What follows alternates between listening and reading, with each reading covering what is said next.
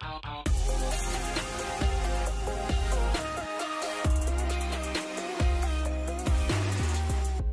my name is Dr. Rita Tamer and I teach American Sign Language.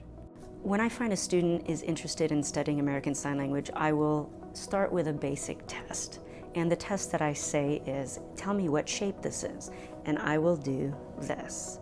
If you come up with any answer other than square, I will go, But if you do come up with square, I let them know that they have to have a great imagination, a good memory, and so if students are willing to go out there and really present themselves as being open-minded and being compassionate, they will really do well in the program and in that field. There is a high demand for these jobs, especially in the mental health field for interpreters.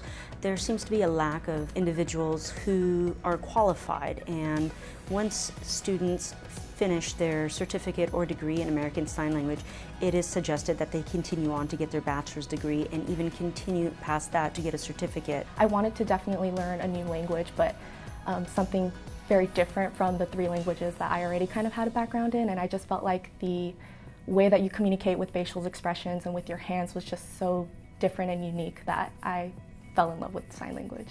You are going to have to learn a lot of the grammar rules, how to sign the different numbers, and the different vocabulary words. So because it is a language, it is going to take time and practice. So if you're not willing to put the time and practice in, it's probably not for you. We are lifelong learners. It's a living language that changes as we speak, we add new words to the dictionary. It's the same thing with sign language. So you're constantly learning. You have to constantly be involved in the community. The American Sign Language program at a community college is extremely affordable, available, and you get great education.